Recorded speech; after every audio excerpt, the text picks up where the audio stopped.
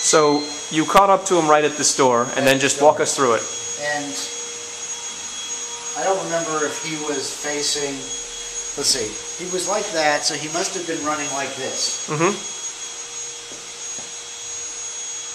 And I don't know if I came at him from this side or the back side, but I was already pulling and tugging, and he dropped the painting, and the painting just dropped and sort of bounced and ended up resting against something. And I tried to hold the door shut, but he just, you know, like a football player, just plowed through. And as he plowed through, you know, I reached for him.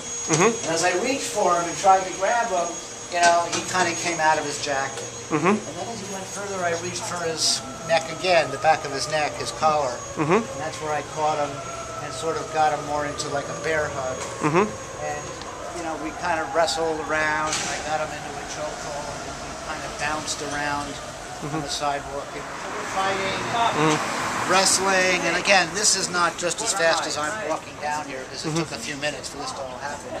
But we sort of landed right about over here, and you know, people were already kind of starting to drift up because there was a lot of commotion, a lot of yelling.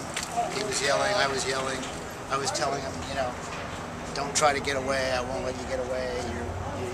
You're not going anywhere. And boom, he's down here, kind of on the ground.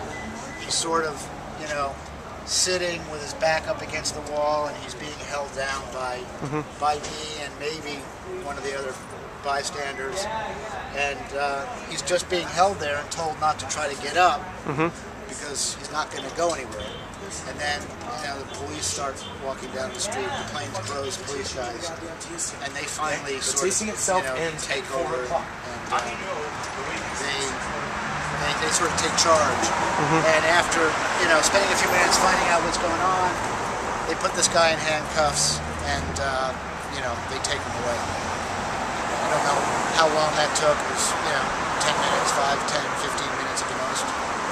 And then, you know, they interviewed, you know, they continued to ask me a few questions, and then I eventually just went back into the gallery and just spent the next hour or two just sitting there kind of, you know, just trying to take stock of what had just happened. And I was still so, as I said, so adrenaline charged that, you know, it just took me quite a long time to just settle back down again, because I had never experienced anything quite like that. And I went at him, you know, without any thought of, you know, what if he really had weapons on him, but he didn't. Fair enough. Thank you so much.